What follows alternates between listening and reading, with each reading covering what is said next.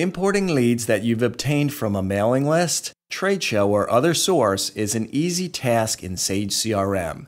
In this tutorial, we'll show you how it's done, so let's jump right in and get started. Let's first take a look at the lead screen and review the fields available for uploading. Fields denoted by an asterisk are required, so your upload file must include data to populate these fields at a minimum. You can upload data to any of the other fields on this screen, whether they are a text field, selection list, date, or search select field. Note that the person first and last names and phone and fax country code, area code, and phone numbers exist in separate fields, so the information in your upload file should be formatted in this manner. So now let's open an example Excel file that we'll use to import our leads. Note that you can upload from a CSV file as well. Your file should include column headers, which will make it much easier to map your fields, as you'll see later in this tutorial. Importantly, we've included all of the required fields, and also notice that we matched the format on the lead screen by putting the first and last names in separate fields, and the same for the area code and phone number. Notice that we've included a date field that will populate the open field on the leads. In a later step, SageCRM will ask us the date format that we're using here. The main product interest and assigned to fields are selection list fields. Main product interest has 5 available selections. For a selection list, you'll need to enter the database code for the selection. To find the code, go to Administration, Customization, Lead, and the Fields tab. Here you'll find all of the fields on the lead screen. Scroll through the list to find the field you need, and in this case we're looking for main product interest, and we'll click on Selection. And clicking on a selection reveals the database code.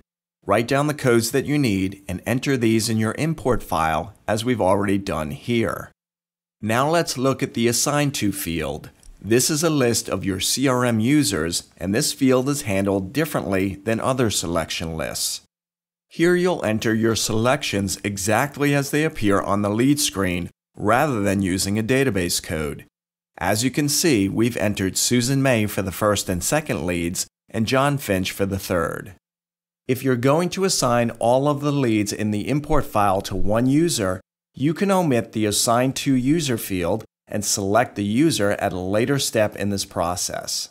So now we're ready to begin the lead upload.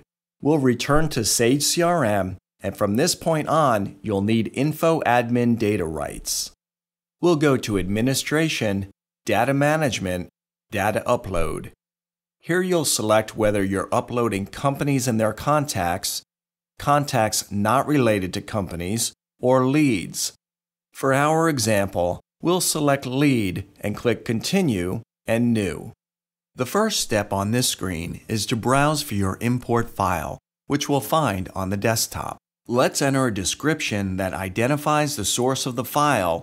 In this case, we'll say Time Management Trade Show. You may recall that one of the fields we're importing contains the upload date. In the date field here, we need to select the format that we used in our import file, and we'll select month, day, year. Before the final step of committing to the upload, you'll be shown a preview of how the imported data will appear. Here you're able to specify the number of rows that will be shown in the preview. Let's set this to 3. By checking Make a Group, the system will automatically create a group or list that will allow you to easily include all of the imported leads in your marketing campaigns.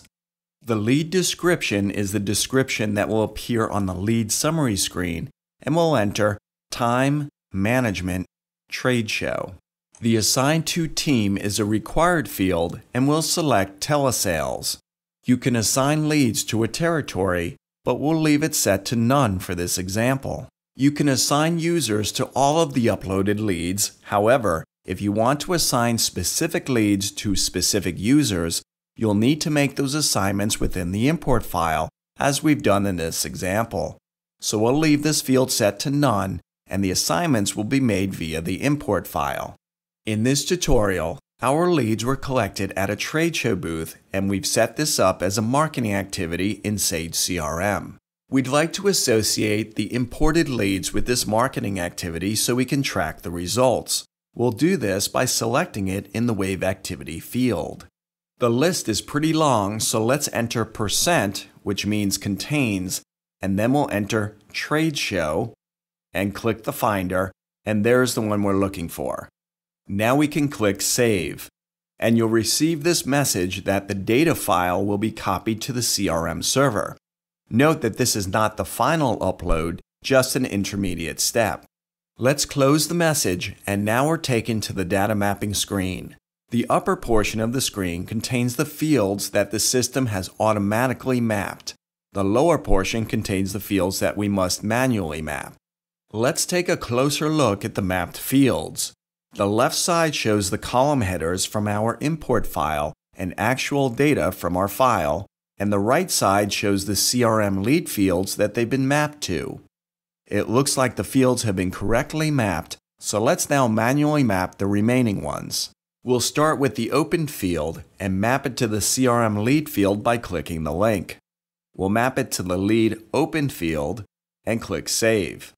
And now we'll map the main product interest field, and we'll select Lead Main Product Interest, and again click Save.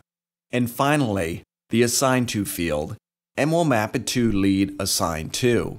And notice that a new field appears.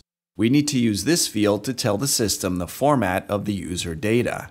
Looking back at our upload file, you can see that our Assign To field contains the user's first and last name, so we'll select first name, last name, and click Save. If you're not ready to complete the upload, you can click Save and return later to complete the import. Continuing on, we're ready to preview the data. Here you're shown how the data fields will appear following the upload. It's very important that you review this carefully since the next step commits you to the import. You have the option to use the source field on this screen to populate the source field on the leads. Alternatively, you could leave this blank and include the source information in your import file. Further, you can create a new source by selecting New and use the provided fields to set up the new source code and description. But in this case, let's keep it simple and use the existing data import selection. And moving to the log file, we'll keep the default setting. And finally, the batch size lets you specify the number of import file rows to process at a time.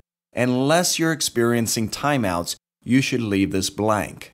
Now let's go ahead and run the upload by clicking the button. Since our import file was very small, the upload completed very quickly. You can see that the 3 rows of leads in our file were successfully imported. So let's go to the main menu and use the finder to locate our new leads. We'll use the Date Open field and select Relative and Day and Current, and now click the finder. And there are the 3 leads we imported. Let's open one, and as you can see, all of the information from our uploaded file has been successfully imported. So to recap, SageCRM allows you to easily upload leads and make them available for your marketing and sales efforts. Give us a call if you need assistance with this or any other feature in SageCRM. Well, that's it for this tutorial. Bye for now.